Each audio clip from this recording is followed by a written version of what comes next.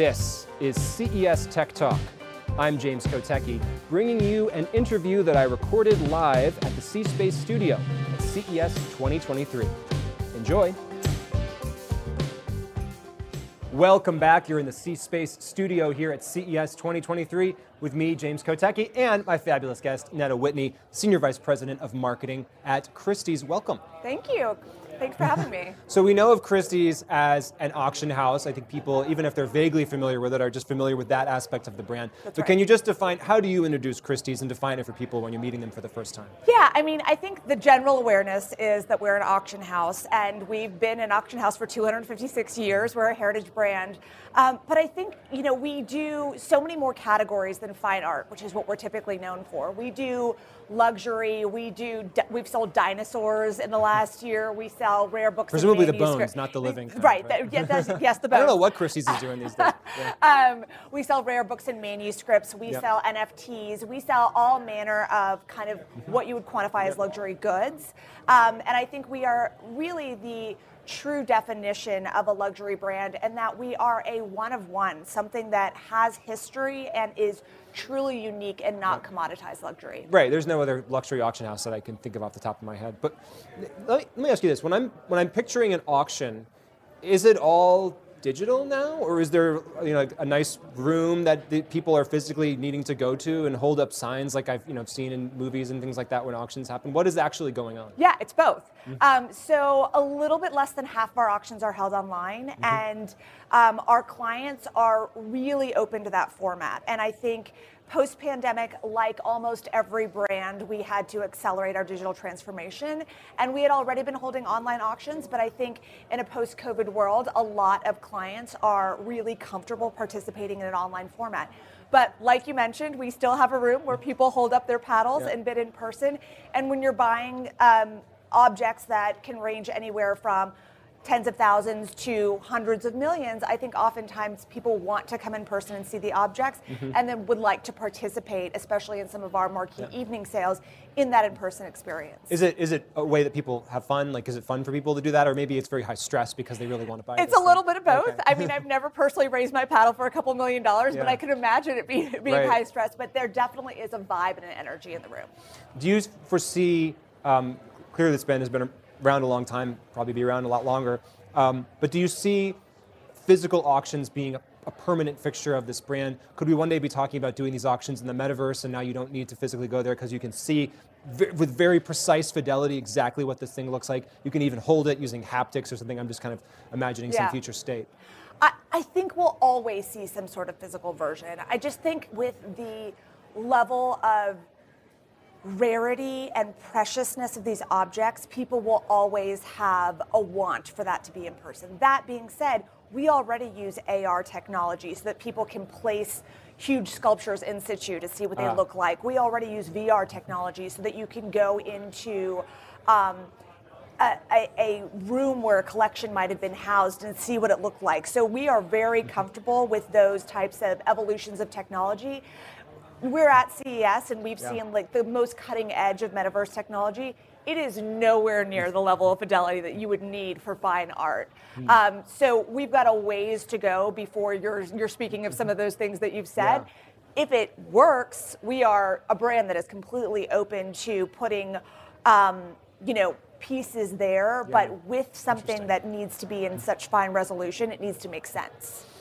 So tell me about, because you're Christie's and you said you're one of one, you have a lot of, I'm sure, unique insights and data in a sense about the markets that you're playing in. So tell me what 2022 was like and what those trends point to for 2023. Yeah. 2022 was our best year in 256 years. We sold Congratulations. We sold $8.4 billion, and one of the best year for collections. So we sold the top 3 collections globally. One of those was the collection of Paul Allen, former founder of Microsoft. And it was the most expensive collection ever brought to market. We sold the most expensive painting in the 20th century with Marilyn Monroe's Shot Sage Marilyn by Andy Warhol. We sold the most expensive painting ever to come to, photograph ever to come to auction with Man Ray. So it was a lot of firsts in the market. And it also was interesting from a demographic perspective. So we had more millennials than we've ever had before transact with us. We saw growth in our luxury market, which is kind of an entry-level marketplace, just because more people are familiar with having bought a watch, a bottle of wine, a handbag, a sneaker. We're seeing that the millennial purchase power over the last 5 years has grown 127%. So they're definitely a category of wealth that we are really taking seriously as a brand. We're seeing APAC spending power being really important as a demographic and growing tremendously. So those are all great data points from 2022. So this is incredible growth, congratulations.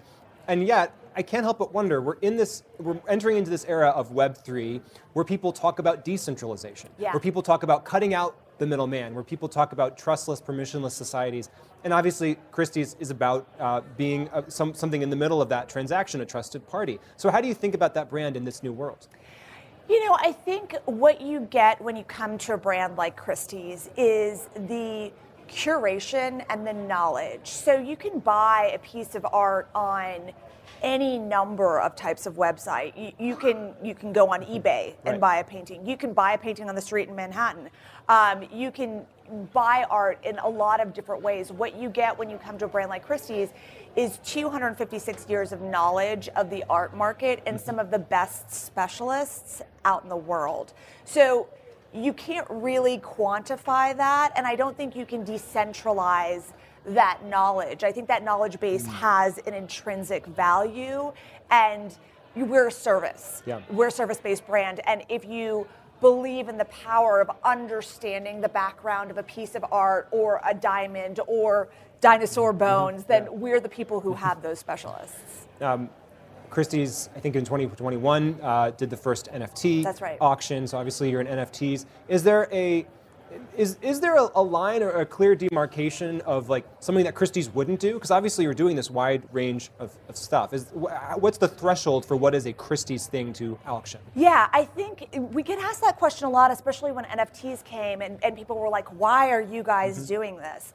And what we are not is an arbiter of what art is, right? That's not a decision I think anyone is allowed to and should make. What we do is we follow the signs of the market and culture and clients. So what we saw is there was a groundswell of digital art and digital artists and people that were passionate about that. And we spent a lot of time researching the trends in that area and finding with our first NFT, it was actually technically our second NFT sale, but the first major one that broke through with people researching an artist who had, you know, done the due diligence of creating artwork every day for 5 years and putting that artwork out in the society and having people in the community react to it. And we said, like, this is something that's kind of undeniable. We've sold performance art. We've sold all manner of art. And I think as long as there is a cultural groundswell of people who believe in it and who have an appetite for it and that we feel confident around that, we will always experiment with selling that. Interesting. So what are you excited about for 2023? You know, for 2023, having walked the floors at CES, I am really excited about, as a marketer, ChatGPT and AI technology. I think it has such interesting applications for the future of marketing and society as a whole. Like what you can program AI to do now is really starting to take off, and how that can be applied in all manner of, you know, whether it be customer service or being able to simplify procedures. I think that's really exciting. Could it write a description of the auction item, obviously? It could write descriptions. It could just help simplify some of the stuff that's very manual today. I think we're always going to need, again, that humanity's not going anywhere, but I think everyone could agree that there are some things that would be easier, simpler if they were automated, and I think ChatGPT can get us there. Wow, so many exciting things to talk about. Thank you for bringing your insights and knowledge to us, Neda Whitney of Christie's. Thanks so much. Absolutely, my pleasure. And thank you so much for watching the C-Space studio here at CES 2023. Keep it right here. I'm James Kotecki, and more great conversations are just ahead. Well, I hope you enjoyed that live conversation from CES 2023. Look up the CES C-Space studio for more conversations like that, and get even more CES at ces.tech. That's ces.tech. And of course, please subscribe to this podcast so you don't miss a moment. I'm James Kotecki, talking tech on CES Tech Talk.